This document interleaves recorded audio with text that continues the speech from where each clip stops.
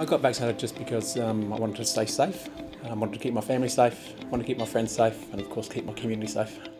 We're a small community in the state. Our people are pretty vulnerable to this sort of stuff. Things can spread very quick amongst our community, so I think it's important for all of us to get vaccinated to protect ourselves and each other. I'm just looking forward to getting back out in the community, getting out with family and friends, just doing the things that we do together. It's my second vaccination today. To have it all done is almost like a bit of relief, really.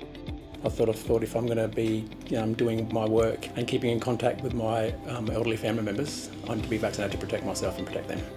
The vaccination didn't hurt that much. In terms of side effects, just got a little bit of drowsiness and sore joints. So just had a bit of a rest. It didn't go as hard for 2 days and then sort of come through pretty well on the other side after that. It's so important for everyone in our community to get vaccinated against COVID-19. Stay strong, get vaccinated, do the right thing for our community.